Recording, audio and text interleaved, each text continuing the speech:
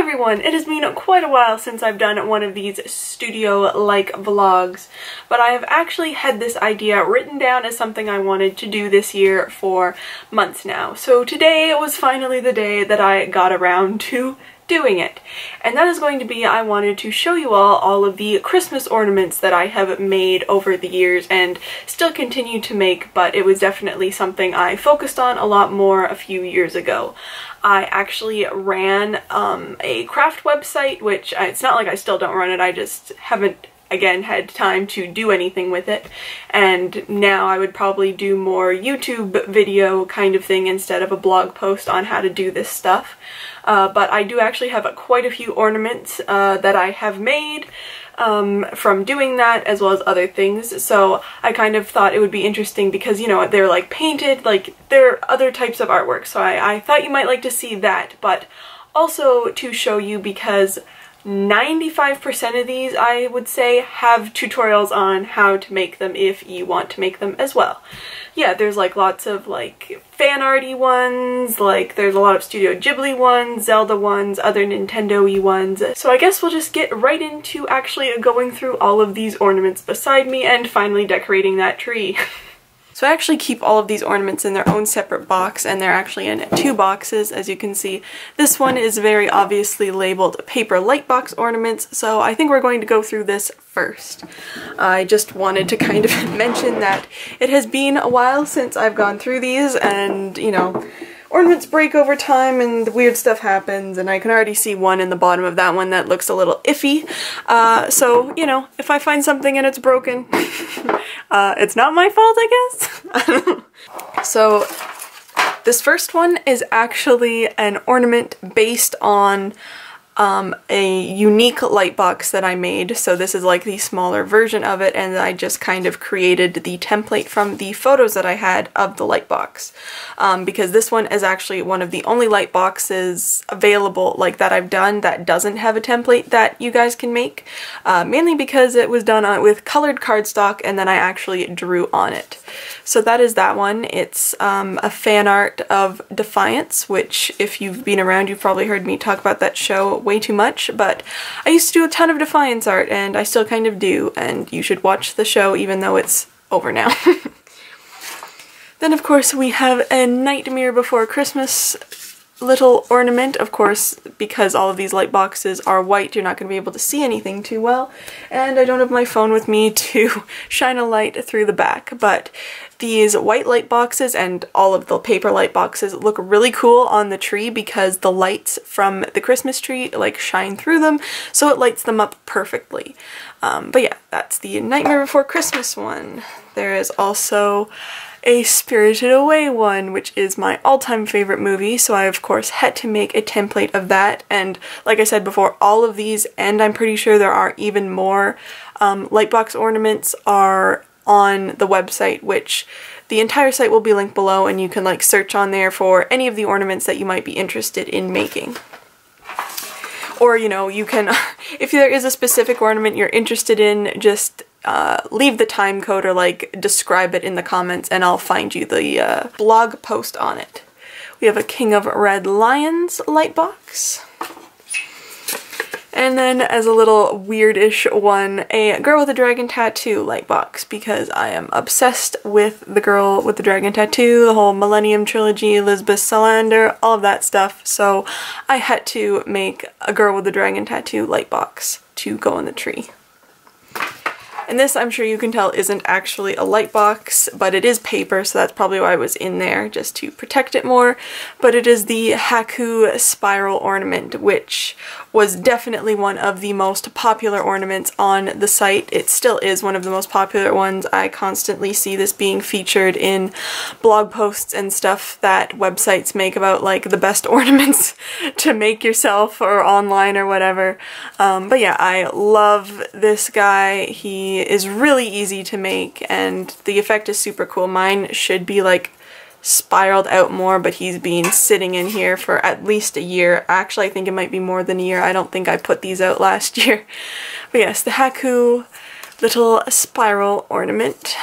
Now on to the giant box. Now the only ones that I know for sure are not in here and also aren't included in that are the Star Wars Rebel ornaments and the other Lightbox ornaments, which both of them have YouTube videos, so I will link those below if you're interested in that, but I know for sure that is the only ones not included in both of those.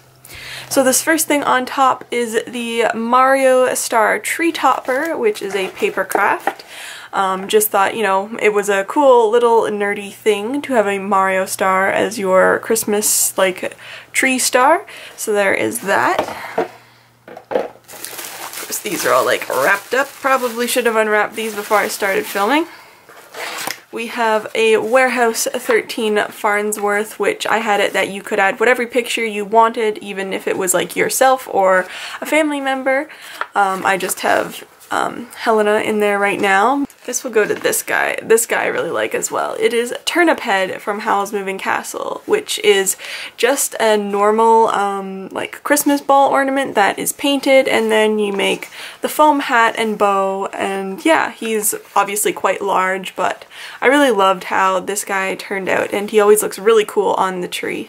Of course, let's just get the dragon tattoo ornaments out of the way, which is weird. If you've seen the American Girl with the Dragon Tattoo movie, you will know that Elizabeth had a razor blade necklace, which looks exactly like this.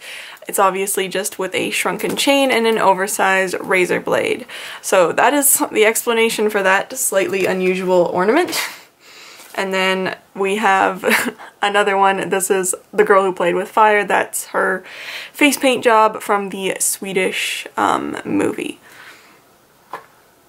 Then we have some paper crafts here. We have a Majora's Mask ornament, which I believe is the downsized version of my life-size Majora's Mask. But yeah, another super cool paper craft.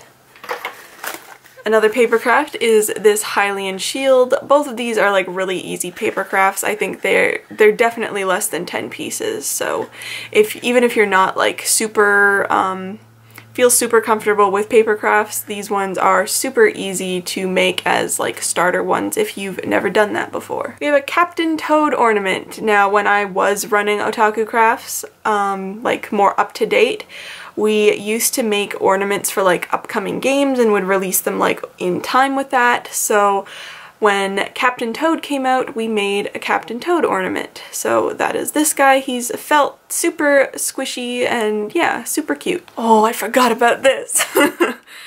This was another like topical ornament. This is the Hotel Cortez key from American Horror Story Hotel. Yeah, I completely forgot I did this. I really, really love how this turned out though. I'm pretty sure it's just thin cardboard is like this part, and then I just found a key at Michael's and chained that on there.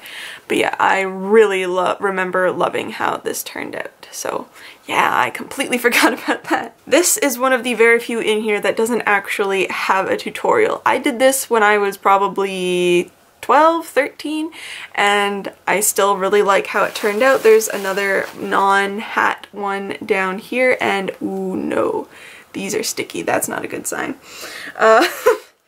Yeah, I really loved how these turned out. So they still stay in like the current, like all these ornaments that I've made, even though they are really old. So unfortunately they don't have tutorials, but they are essentially, they're just model magic. So, you know, make a ball in model magic and like squish some eyes in and paint it, and you've got yourself a Jack Skellington head if you want the normal one or the more festive one.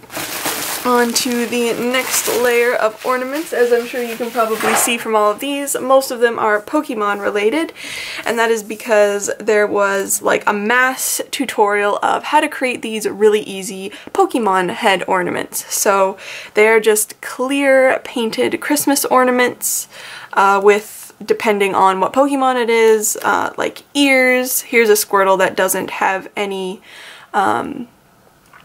extra pieces, but yeah, they're just filled with colored tissue paper or colored cardstock, and yeah, I really love these. They did go quite viral when I first posted them, so you might have already actually seen these, but yeah, they are the Pokemon ornaments. So I just ended up doing a whole bunch, like the standard guys, and then some of my favorites as demos for the tutorial. So we've got Squirtle, Bulbasaur.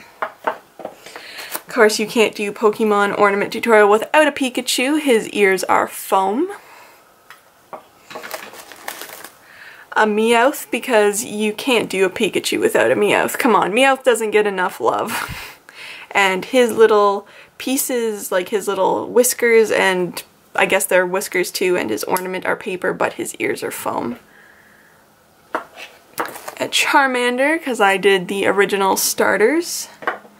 And then for something different, I did a Mew just because I thought it'd be super cute, and also very easy because it's just a couple of ears.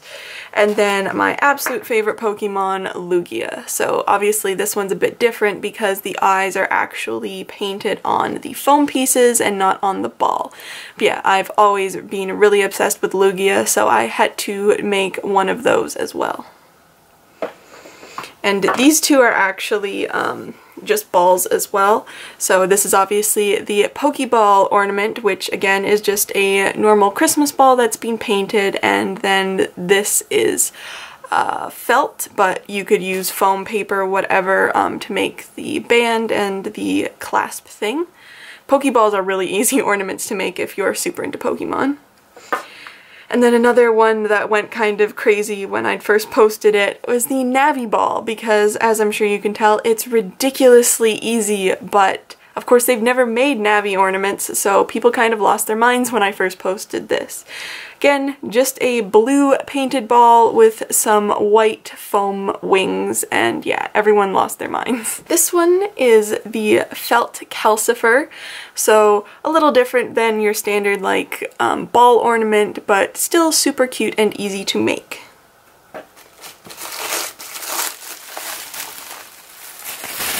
On to the next layer, which is a lot of flat sculpted stuff. Let's go with this guy because he's on top and kind of stuck to that. This obviously is an 8-bit Link ornament from The Legend of Zelda. 8-bit ornaments, again, are really easy to make and paint because they are, you know, pretty like easy to template out because they're like not shading, like they're flat colors and flat shapes. So he, I'm pretty sure, is Model Magic. He might be Air Dry Fimo. All of these, any of like the sculpted ones are some sort of air dry clay.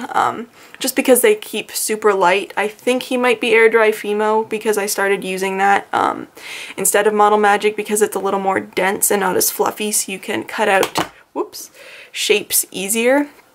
Yeah, we got 8-bit Link.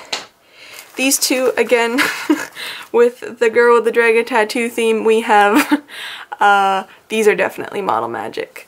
Silhouettes of their faces. So this is Numi Rapaz's silhouette, and this is Rooney Mara's from the American Girl with the Dragon Tattoo.